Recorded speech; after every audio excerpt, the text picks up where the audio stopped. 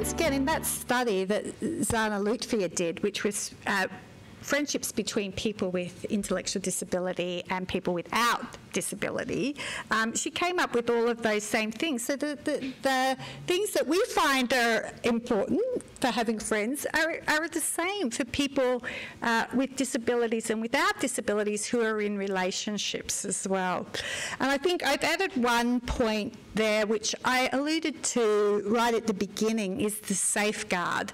And this is what worries me the most. Now, Belonging Matters has been going since 2003, and so we've worked steadily with some individuals with intellectual disability and their families for many, many, many years. And one of the things that worries me is that some of these individuals and families have created really good, full, meaningful lives. It's not that they've arrived, there's still more stuff to do, but what particularly concerns me is what's going to happen when the family's no longer there. And it might be just through illness that the parents or family, whoever they are, can't provide the support that they once did. Who's going to be there and who's going to safeguard that really good vision and the work that's been done? Or who's going to tell other people, you know, what your son or daughter likes and loves?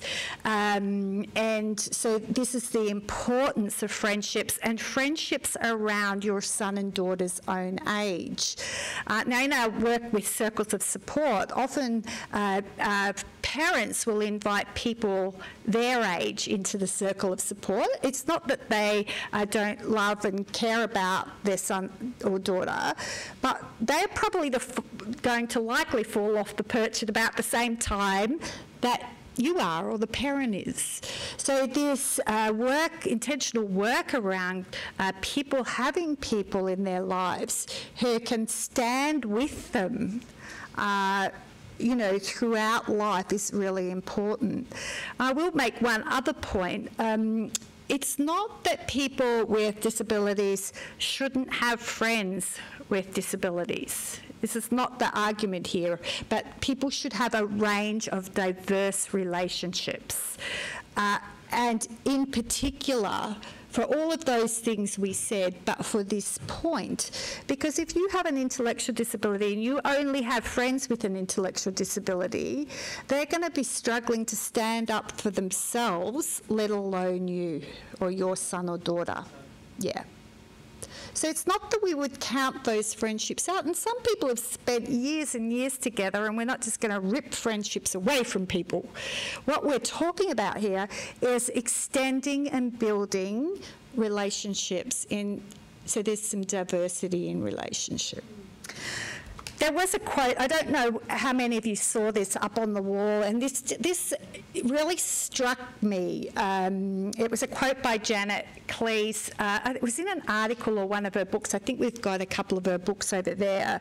And she tells the story about a man who lived in his apartment in Canada, and there was a major electrical failure. So there was gridlock, right? So no one could get across town. He lived in a city centre, so support workers couldn't get to him. And I think he needed, you know, assistance because of breathing apparatus that he used. And of course, there was an electrical failure. And the quote here says, "No one within walking distance knew this young man well enough to think of lending a hand. The young man died that night for the lack of one person ready and able to put him first during that night of calamity." It's pretty powerful, isn't it? Yeah. So this is the important thing. We've noticed over, you know, the past 10 or 15 years, people moving into their own home, and some people live with housemates, so there's some safeguards there with people, but some people have chosen, with intellectual disability, to live on their own. And it always particularly, the first thing that we talk about is who are your neighbours and how can you get to know them, and can you invite them over for a cup of tea, like really get to know your neighbours, a bit like I did when I first moved into that neighbourhood, because you want someone there quick when there's an emergency.